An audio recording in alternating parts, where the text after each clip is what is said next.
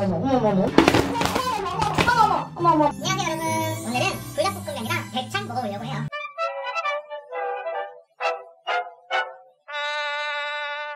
안녕하세요 여러분. 안녕하세요 여러분. 사실은 제가 저번 주부터 한 10일 동안 너무 아팠어요. 코로나 검사 10번 넘게 했는데 코로나는 아니었는데 코로나 검사를 10번 넘게 했는데 코로나는 아니었는데요. 몸살이 왔다가 나으려고 했는데 갑자기 인후염이 오고, 인후염이 나으려 했는데 또 갑자기 이게 중이염이 걸리고. 오늘 좀 컨디션이 괜찮아요. 제가 아픈 동안에 유일하게 제 낙이 되어준 게 이거 통대창 먹방 그 소리가 너무 좋더라고요. 이렇게 듣고 있으면. 그래서 오늘 통대창 한번 여러분들께 맛있는 소리 한번 들려드리려고 오늘 좀 ASMR 느낌을 한번 가볼게요. 오늘 마실 거는 이거 따뜻한 녹차.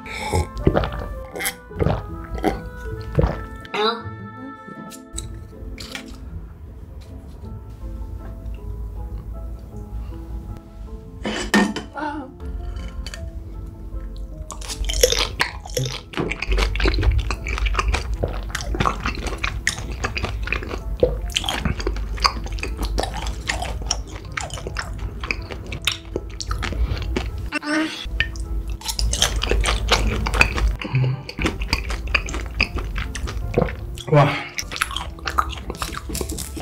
이번 진짜 통대차 먹어볼게요.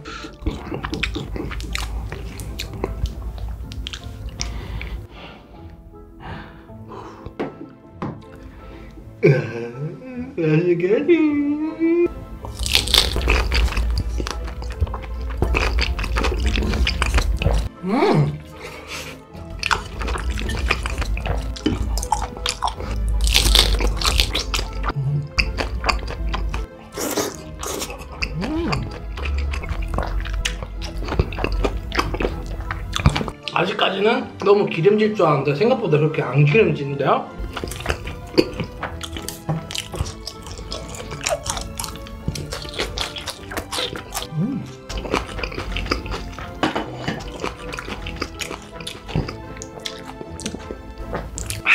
생각보다 그렇게 기름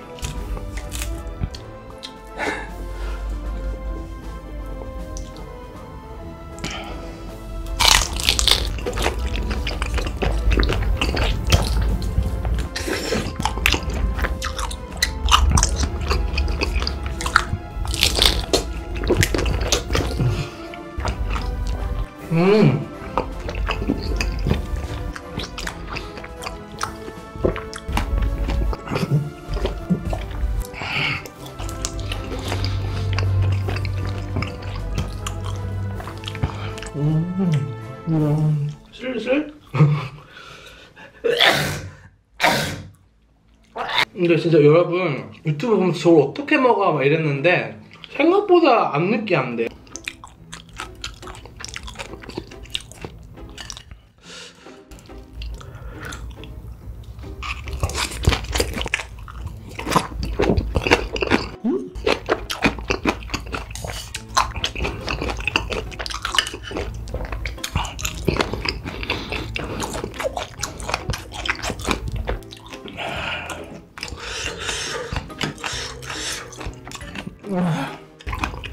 근데 철판이 좀 아마 달궈져 있어가지고 너무 더워요.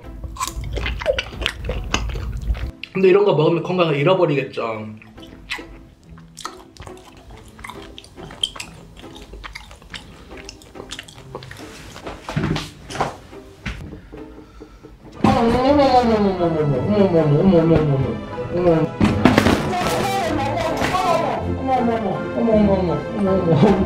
왜 이러실까? 왜 침을 대실까? 침을 대고 있어.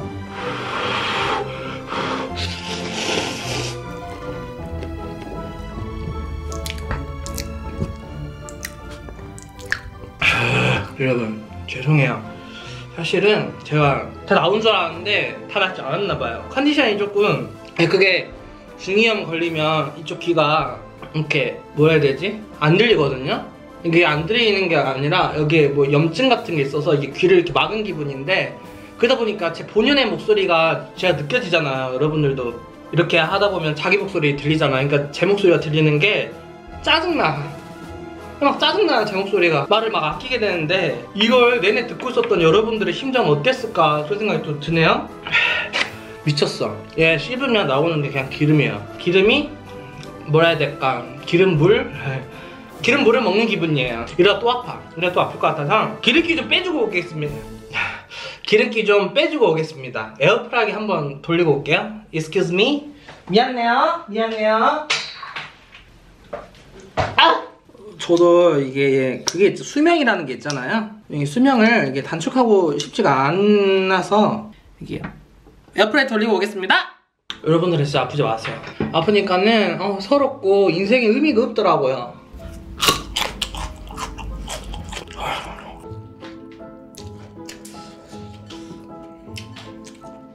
실비김치는 이따가 에어프라이에 다 구워진 대창대로 오면 같이 먹을게요.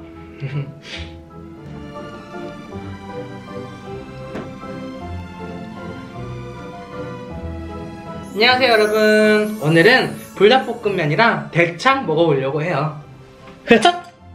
여러분 제가 대창 돌렸거든요. 아까 그렇게 오동통 하던 게 여러분 이거 어떻게 됐어요? 에어프라이가 기름 빼주는 거잖아요. 이게 이렇게 됐어요.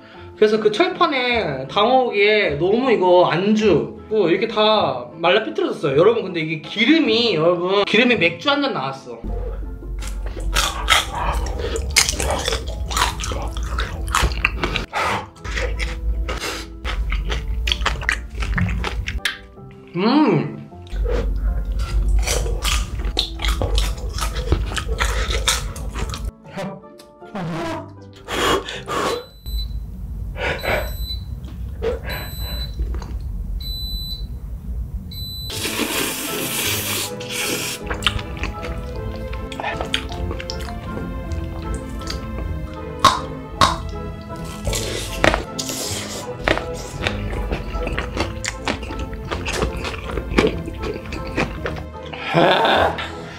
이거 빨리 먹고 끝내도록 하겠습니다.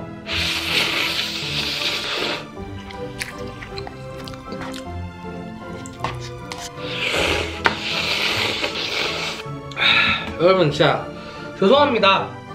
오늘 이 먹방이 올라갈지 안 올라갈지 모르겠는데 한번 편집 한번 해보고요.